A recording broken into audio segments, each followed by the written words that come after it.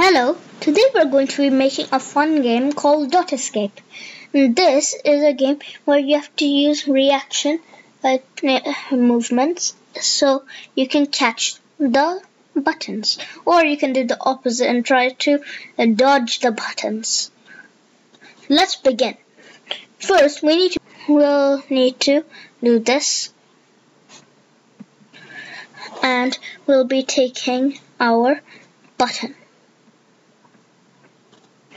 As you can see, we've got our button. Now, we'll be using a fun thing called video sensing. This can be used for many different games to make them more interactive and interesting. We'll be putting this when video motion is greater than 10. And as you can see, it's quite a bit sensitive. You can even detect quite easily if you blink. It's so sensitive that even if you seem to not move, it can detect if you're even moving a tiny bit. So we need to change this at least to 20 or 30. We'll go for 20 right now, but you can adjust this as you like.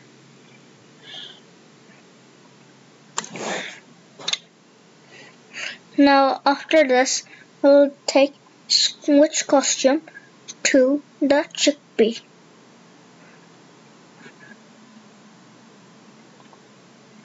But we need to get that costume.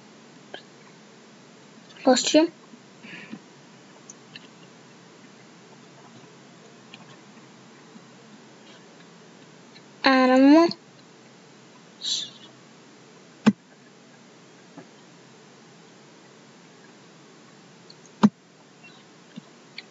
Now we've got all of these sprites over here. Let's see which one we want to pick. Dinosaur 1C. As you can see, he's quite a bit tangled. I wonder how he'll get out of that.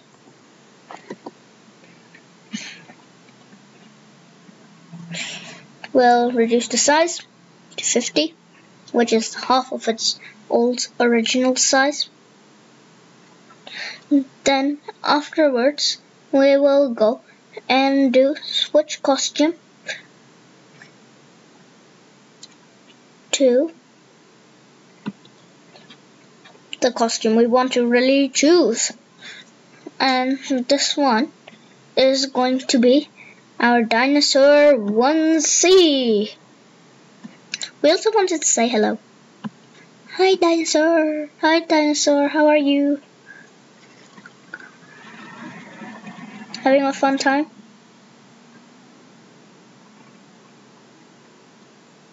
Okay, now after this we'll have to do a broadcast message 1. Now, why are we going to use broadcast, you might be asking yourself.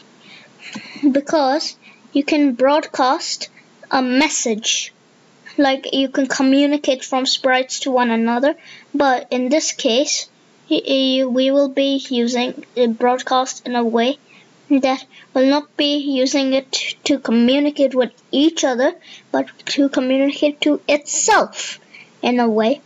So only when this function is ran, then it will broadcast and it will receive itself, and then it will hide, because we don't want it to just hide straight away. Dinosaur 1, say hello, hi, done. We also wanted to stop the program, so it will just do a little bit, but you can test on that, it might work as well. So we will do hide here, and we can go to control, events, and we'll take the one below, stop all. But if we do stop all, it will stop every single one of the programs, which is definitely not what we want, including other sprites, this means. So we wanted to stop this script, definitely, but it will only stop the when I receive script. We needed to stop all the scripts in this sprite, but not in others. So we'll do all other scripts in this sprite. Then after that, we'll be taking one click. We'll be taking video sensing, set video transparency to 90. Now, why did we take 90? And why did we take video transparency?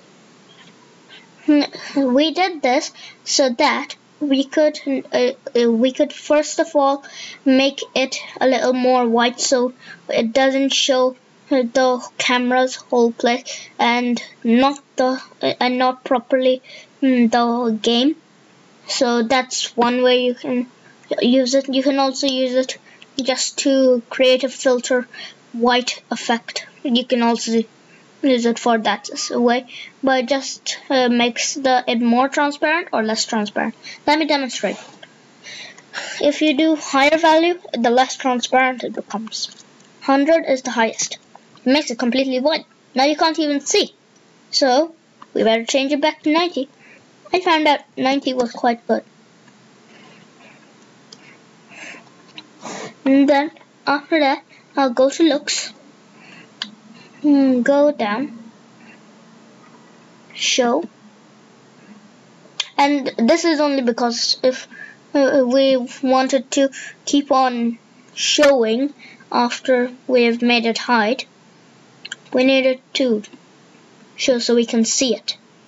You can see it's already detected us.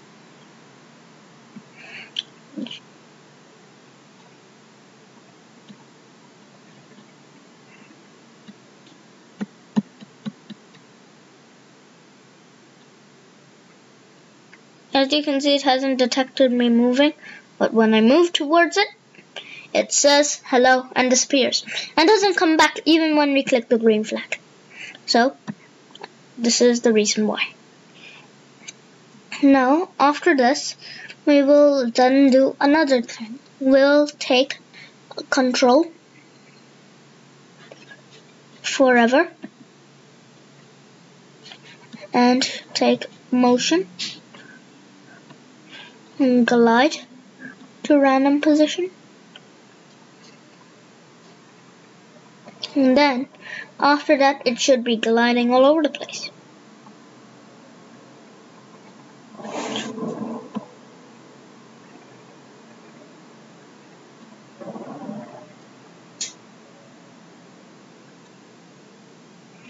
Now it's a little bit too detecting, so we may want it to raise it up to 30.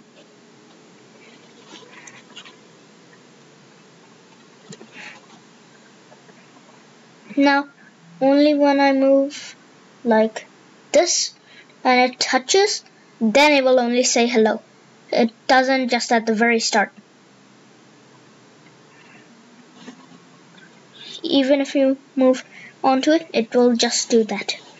It doesn't do it for the whole scene. If you wanted to do for a whole scene, then you will want to do that on the stage, and then you can do that. Then after this, what we'll have to do is first we'll need to make it from this to switch back to the button. We don't want it to stay on dinosaur, just like we did with show and hide, but instead with looks. We'll come, switch costumes to button 1.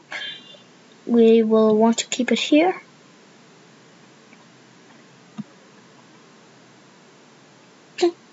Now you can, it's more accurate if you come out of the camera view, then and don't move, then it's more accurate.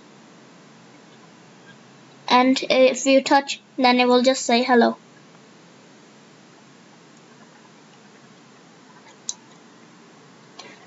Now the reason for this is and then if you are not moving your head, then if it comes even across onto your face, then it won't detect you. So that's what sensitivity is for. You can make it more sensitive, less sensitive. We'll then make it like this, make it resize, tidy up our code a tiny bit so that it doesn't completely and we don't get lost. And then after this, our game is sort of done. We have got it working, we have got it moving. But we don't want this, we want more.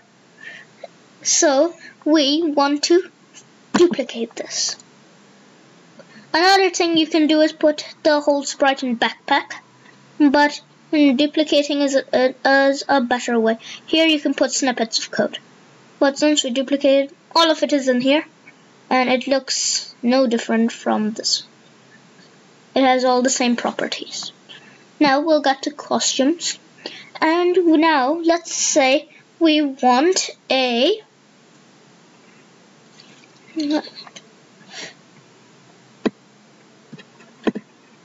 chirpy little chickie.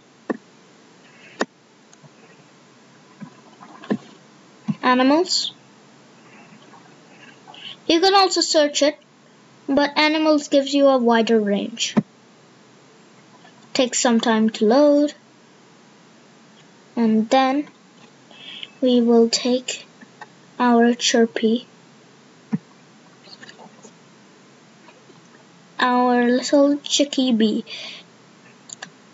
A few tutorials back we used the same sprite, chickie, and we learned how to group things together as well in another one. Grouped, and now it's one whole sprite. So now we can change it as much as we want. Now we'll come back to code, and instead of switch costume to dinosaur 1C, this is not there, but since it's duplicated, it just does the whole thing. It doesn't check for this. Instead, we'll just need to change it to chickpea. Now, we'll do this multiple times, and we'll also do, you see.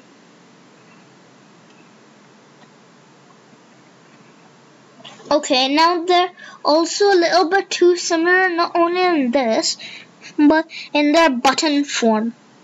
They look very, very similar. We want to change it. How do we do this? We take this paint bucket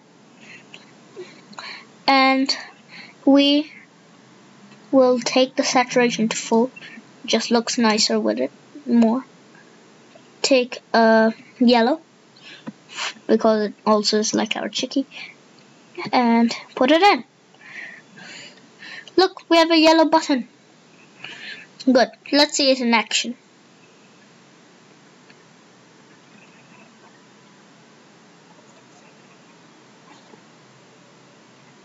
So I hit and hit. Yep.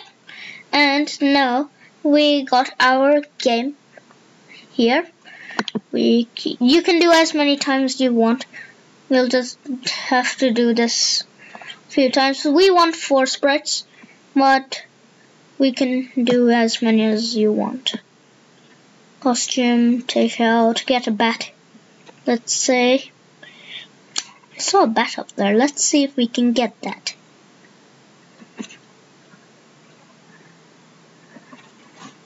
And then move down.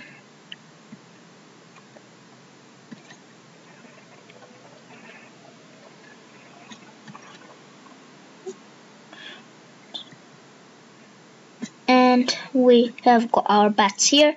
We may want to have, since it's going to be a little bit surprising, so let's make our bat a little bit scaredy bat. Okay, we will then make it our size. We don't want it to be not our size, so just don't. I like to do this group so you can move it as much. You'll go back to code, and we'll also then we'll have to change this to Betsy. Change this button to a different color, which we wanted since it's a gray, so we want the saturation a little bit more, brightness less. You can turn it on this side, but it isn't very good, so we can just do any color we like. We'll just put this, for example, put in here. Okay, now we got here. Or we could just take the brightness up a little bit and then put it.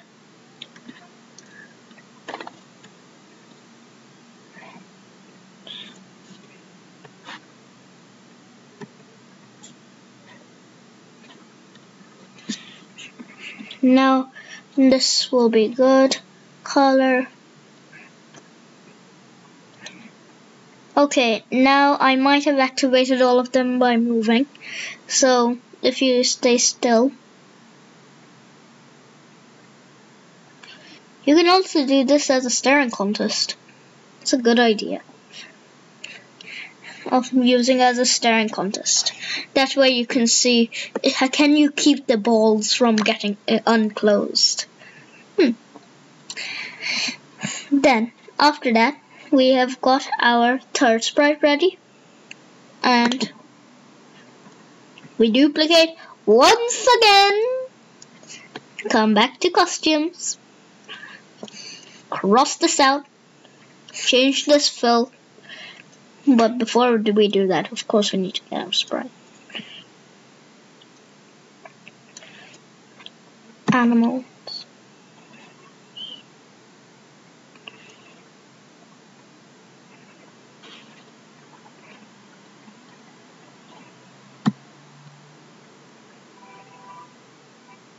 Takes some time to load. Animals.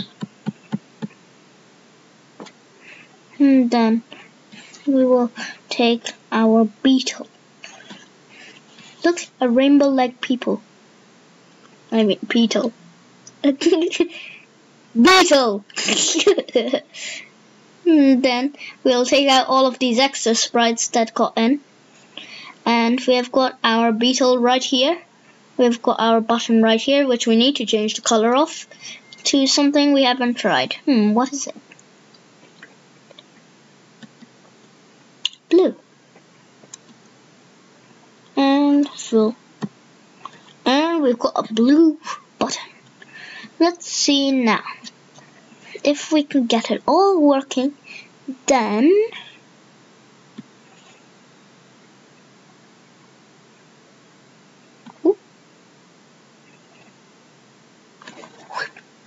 if you move your whole arm, it's a little bit cheating, because then all of them you just click in one go and it's all gone. So I recommend not to do that if you want to go nicely and fairly want to play. As you can see, I just clicked every single one of them. You can also try hiding from the dots. That's a fun game too.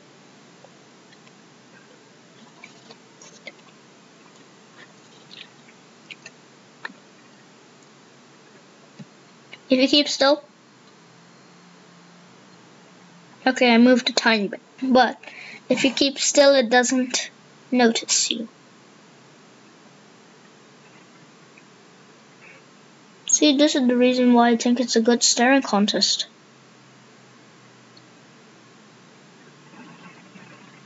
As you can see, it worked and we've got our game fully operational. Let's try it. Let's make it full screen and try it out.